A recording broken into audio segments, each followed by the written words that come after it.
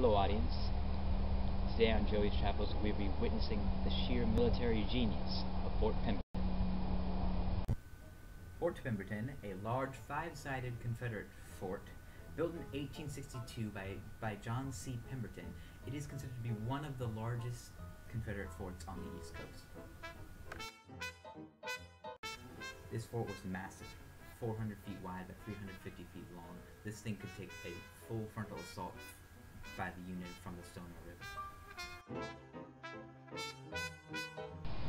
This fort was actually one of the most heavily armed forts on the East Coast. I mean, it had everything. I mean, we're talking 2 10-inch Columbians, 2 8-inch guns, 2 42 PDR guns, 2 rifled 32 PDRs, 4 32 PDR smoothbores, 2 18 PDR guns, and 2 rifled 12 PRS.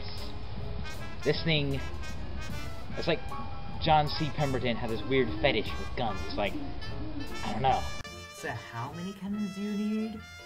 All of them! Every last one.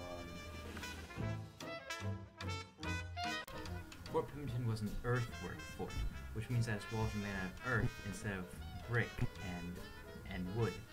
This was for protection and camouflage, so the Union ships couldn't see Fort Pemberton as they were coming up the Stonewall River. Union ships are just coming up the river, you know, I don't know, everything seemed fine. You're gonna die! You think the people at Fort Pemberton had the same gun fetish that John C. Pemberton had?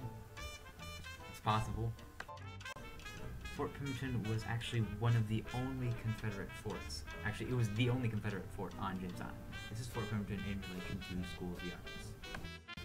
Unfortunately, Fort Pemberton never actually saw any action in the Civil War because the Union never actually attacked from the Stonewall River. So eventually, all of its cannons were taken away and put into Charleston Harbor where they could actually be useful. You hear that, Mr. Pemberton? Your gun fetish was useless!